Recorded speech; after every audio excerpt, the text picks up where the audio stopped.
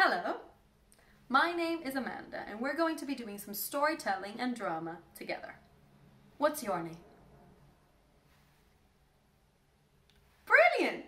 Lovely to meet you. Now, do you want to do some acting with me? Are you ready to start? Great. First, as super amazing expert actors, we need to warm up. First of all, we warm up our face. Can you scrunch up your face like a raisin, like this?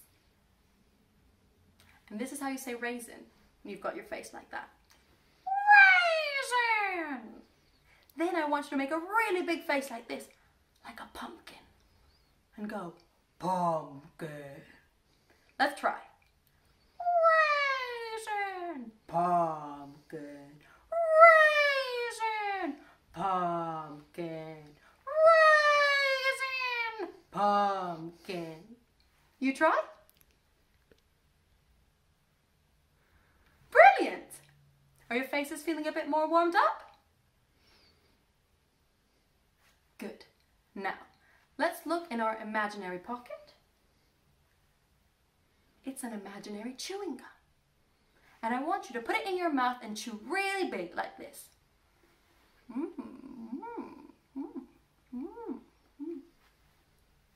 Then, I want you to blow a bubble with your chewing gum. To blow a bubble, we need to breathe in and blow out really slowly. And then, I want you to show me with your hand how big your bubble gets. Let's try.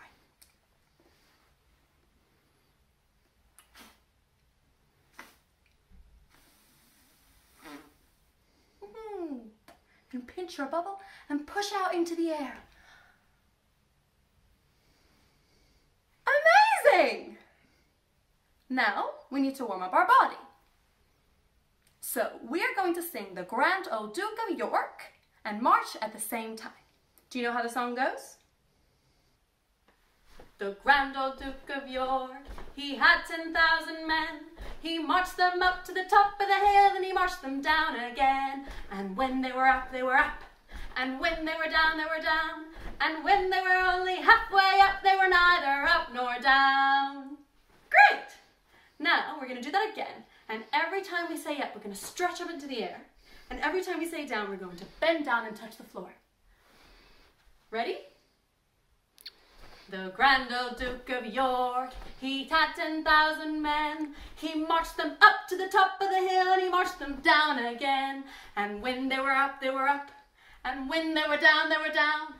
And when they were only halfway up, they were neither up nor down. Wonderful! Big round of applause for all of you. Let's try some acting now. I want you to imagine that it's very, very cold. So cold it makes you shiver. And you go.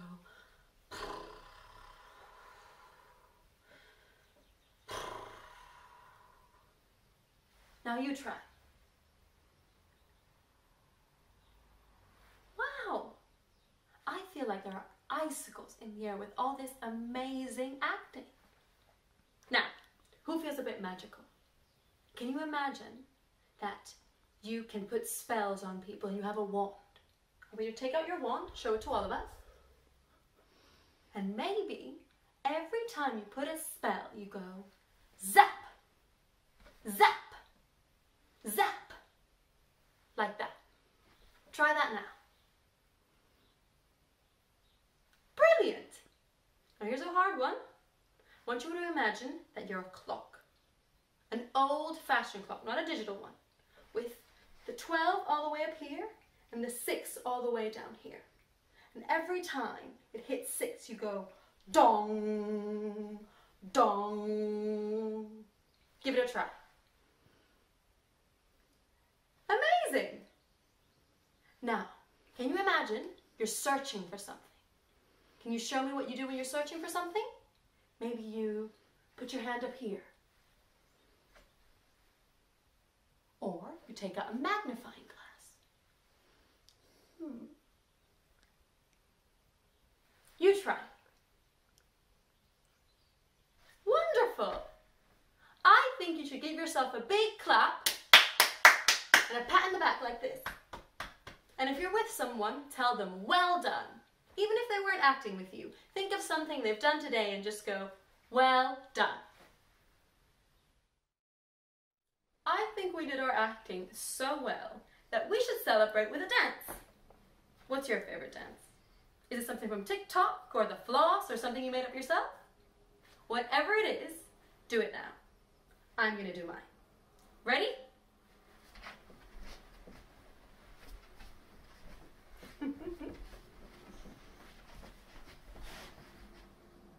Good! You tired after all that dancing? I think it's time for me to tell you a story, but you'll still get to do some acting in it. Once upon a time, there was a girl named Cinderella who lived with her stepmother and stepsisters. Her stepmother and stepsisters were very mean to her. Her stepmother didn't like Cinderella and made her do all the housework. She had to cook and clean and sew. She had to do the shopping and carry the heavy bags home all by herself with no help. She never had any new clothes, only her stepsister's hand-me-downs, and with all the work she did, her clothes were often torn and dirty. She slept alone in a tiny room at the top of the house with no heating and a broken window, so she was so often cold. Do you remember when we acted being very, very cold? Pretend you're Cinderella and do it now.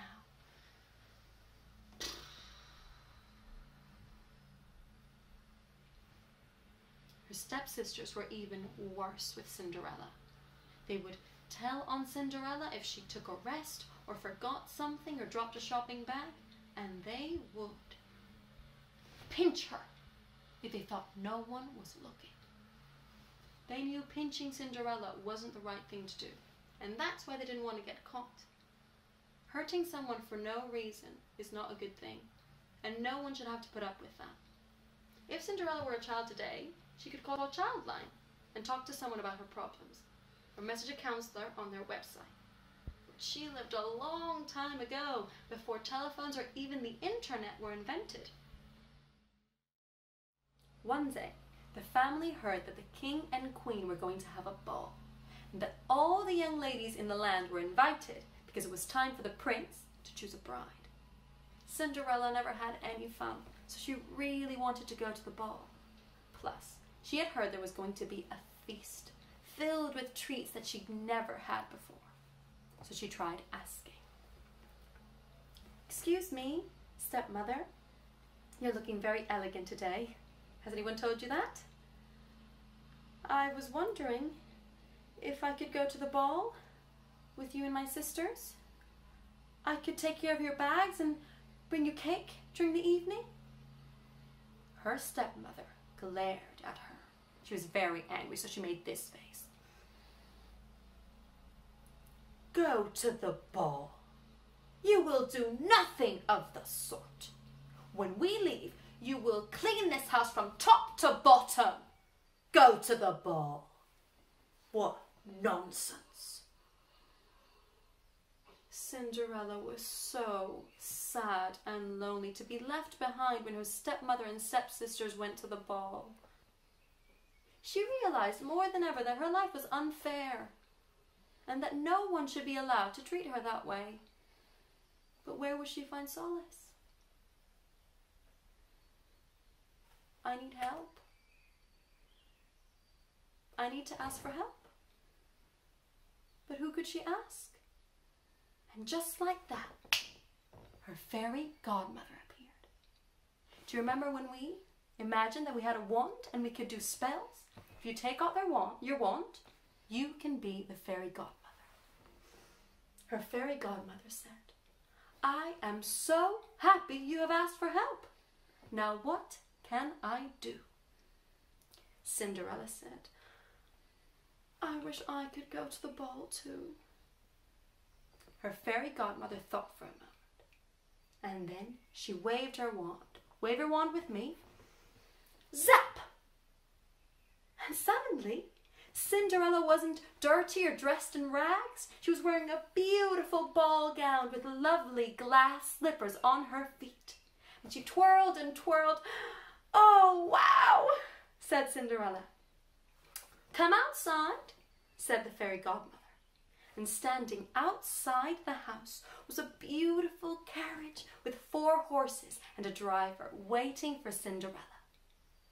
Now, all of this can only last till midnight, so hurry up and go to the ball and have a lovely time, but make sure you get back by midnight. Cinderella was very excited to be going to the ball, but when she entered the room, she felt a bit shy. Everyone else seemed to know each other. The prince spotted her by herself, and he was a very kind young man, and he noticed that she was feeling lonely. He decided he would ask her to dance. Do you remember your favorite dance from earlier? Do it again now.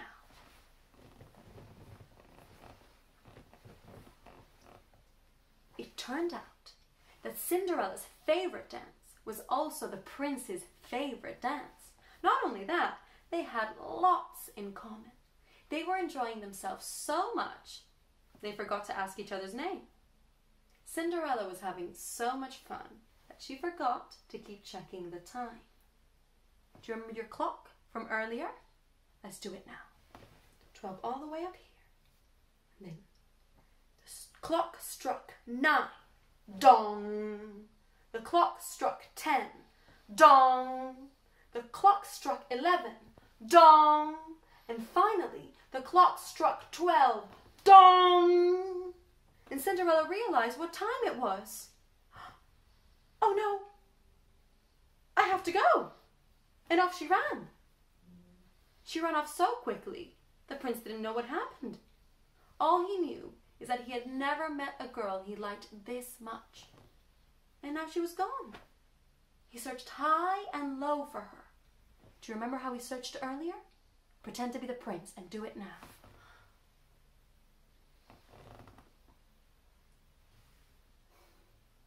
The prince didn't find Cinderella, but he did find one of her shoes. Cinderella had ran off so quickly that one of her shoes had fallen off. She hadn't even realized. He picked up Cinderella's glass slipper.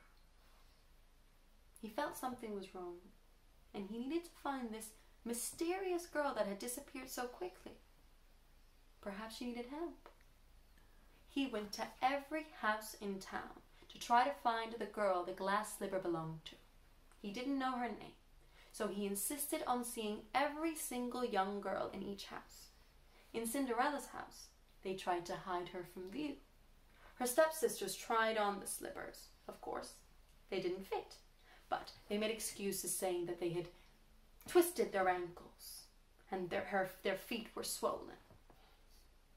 The stepmother had told Cinderella to stay in the kitchen or you'll regret it.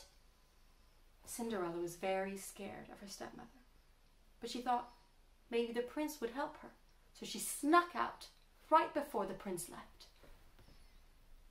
May I try on the slipper? Although she looked quite different, the prince was sure the slipper would fit. And it did. You don't like it here, do you? Said the prince. Not at all, said Cinderella. Would you like to come away with me to the castle? Said the prince. Yes, please, said Cinderella.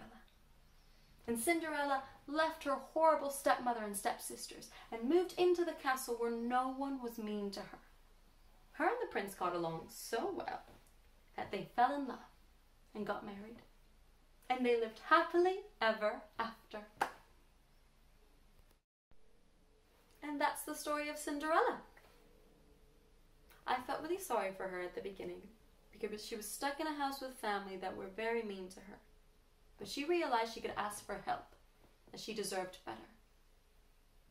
If Cinderella was a child today, she could call Childline or Solace or download an app called Bright Sky. She wouldn't have to wait for a prince. Think of all the time she would have saved if she hadn't had to wait for a prince. Can you think of 3 things she could have done with that time? I think she could have learned the lyrics to her favorite song, baked a massive chocolate cake, and done 50 jumping jacks. we're going to have to say goodbye now. But thank you so much for dancing and singing and acting with me. You've done so much, and I'm really impressed. And if I could, I'd high five all of you. But now let's pretend that we're Cinderella after she became queen, and say goodbye, like the queen, like this.